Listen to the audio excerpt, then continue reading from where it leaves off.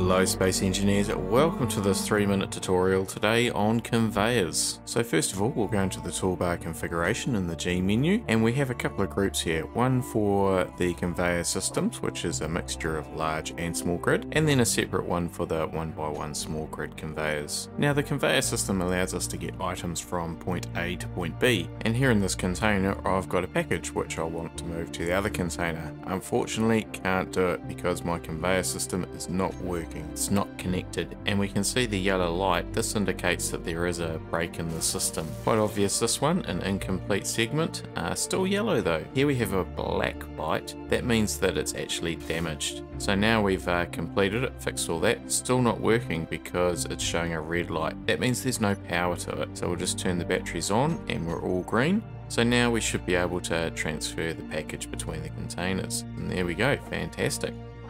So now we'll have a look at the different components that make up the conveyor group. First up, we'll have a look at the large grid versions of the conveyors, and to start with we just have a straight conveyor piece.